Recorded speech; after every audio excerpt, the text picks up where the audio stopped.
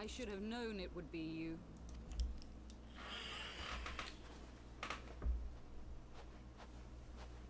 Word reached me of a struggle with a small but well-armed band of trespassers.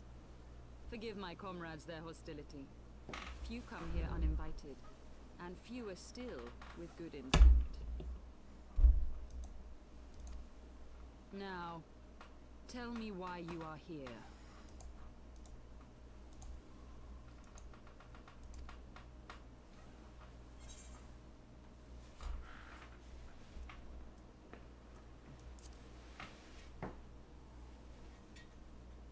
So, you seek to stem the Dravanian tide with talk? A romantic notion. If you but knew the truth, the spark which lit the flames of this animosity, you would understand the futility of your quest. Shall I relate it to you? The sordid history my gift has shown me. That which the Holy See has taken such pains to suppress.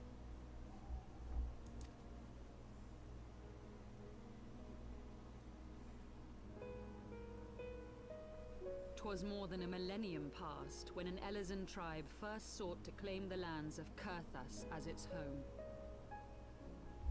Unfortunately for them, Kurthas was already home to dragonkind, and they were not inclined to make way for the invaders. Thus did a bloody war begin, a war which might well have rumbled on until one or the other side was exterminated, had it not been for the resolve of a single woman. That woman's name was Shiva. While those around her fought and died, she attempted to parley with the dragons, and in so doing discovered them to be possessed of profound intelligence and reason. The great worm Heavensward in particular so enchanted Shiva that she found herself growing to love the creature, whom her people considered a monster.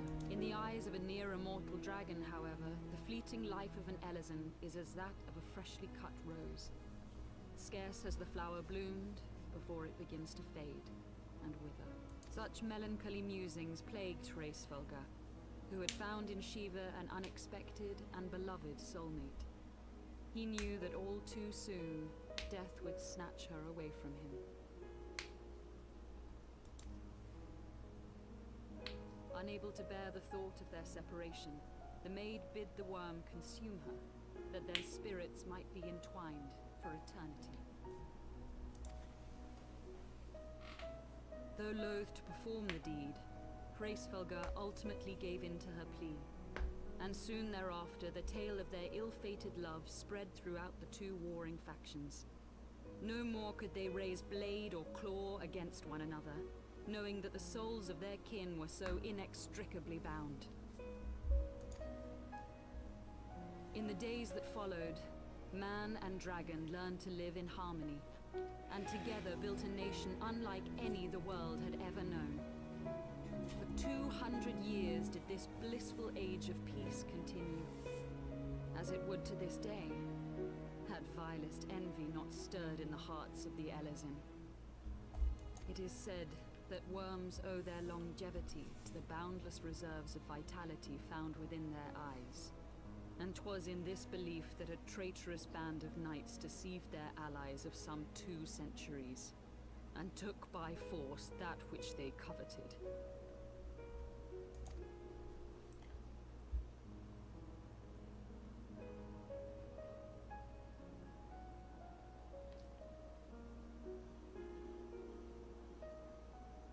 Nidhogg, he who now stands poised to unleash his wormlings upon Ishgard, was the great dragon who lost an eye to Elezen treachery.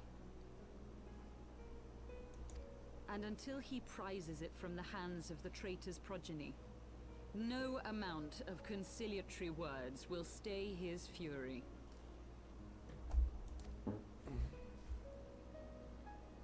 You are wrong, Lady Iceheart.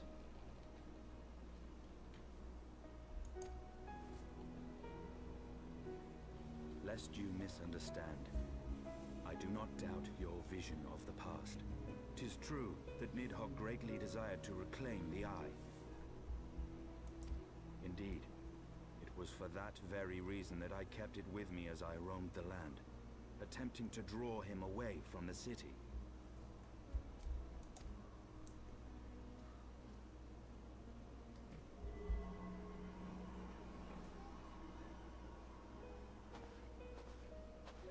Good gods! Until recently, Nidhogg seemed unable to resist its allure and pursued me relentlessly. Needless to say, that is no longer the case. Now, it would seem, he has fixed his attention on Ishgard itself, though he knows full well the eye does not reside there.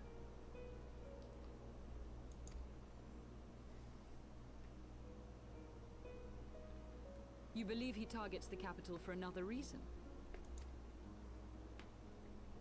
I believe reason has all but left him. Through the eye, I feel much of what Nidhogg feels. And the dragon's thirst for vengeance will not be quenched by aught less than a sea of blood.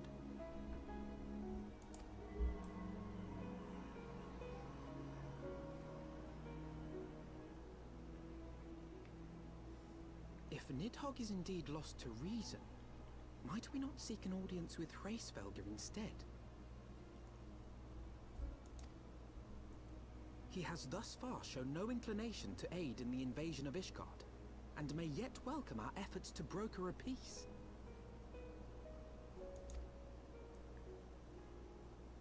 You still believe that a peaceable solution can be found?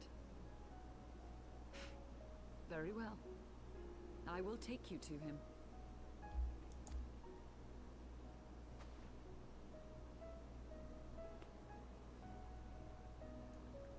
Our road will lead us to Dravania, the homeland of dragonkind.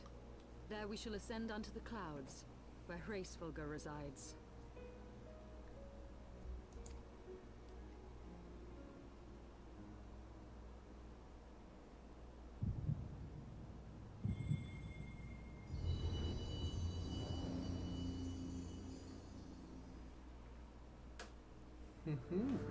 Good.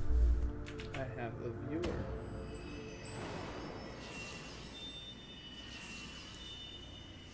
My chat is now open.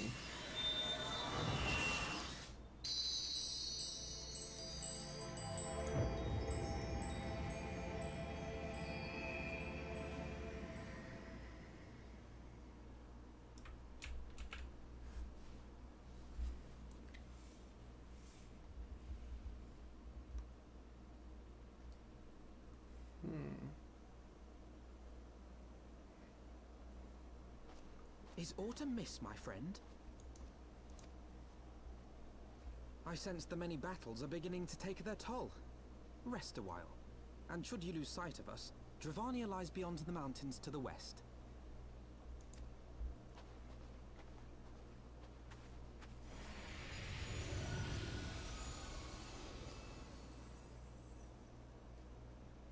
Curious. The vestiges of thy mistress's blessing are not as faint as once they were. Thy will to succeed grants thee unusual fortitude. But will it be enough?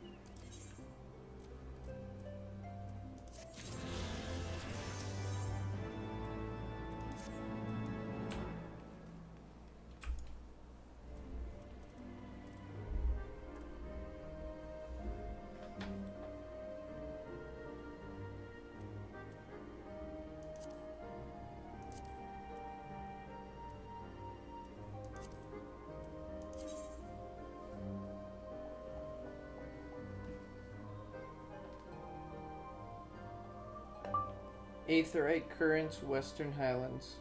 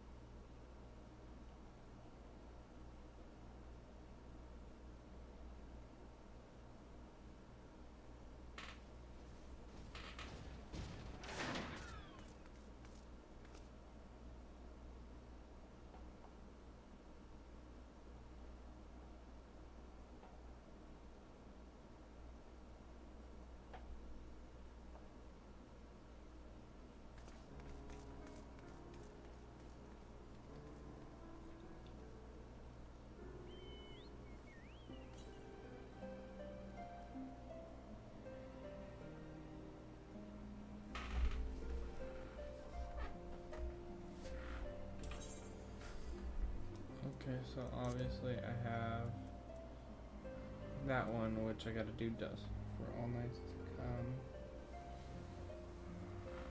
Bridge over frozen water.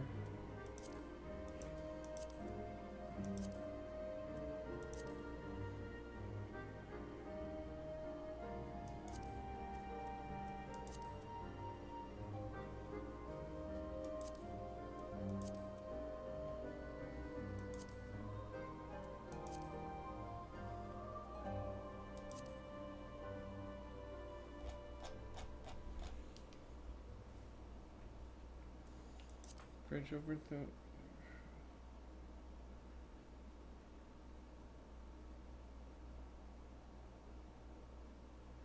For all nights to come.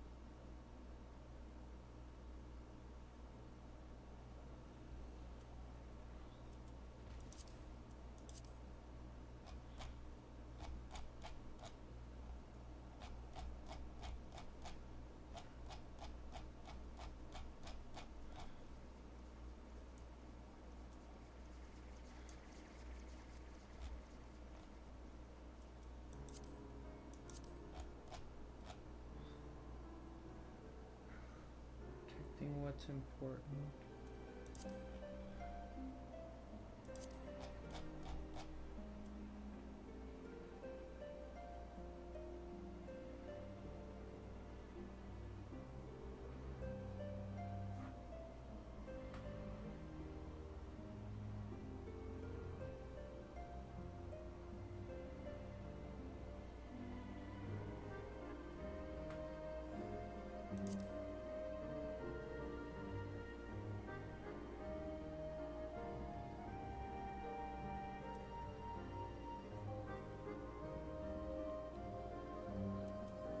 Which is stupid because I already have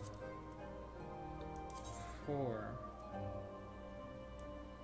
And dances are 1, 2.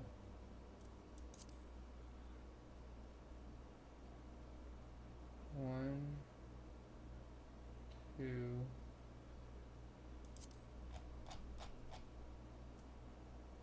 3. Protecting what's important is my current ones. No, for all nights to come. Protecting what's important is what I need. Protecting what's important.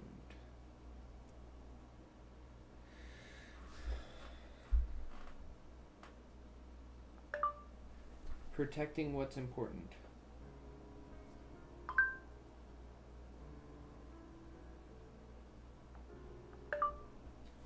How to unlock protecting what's important. Okay, Google.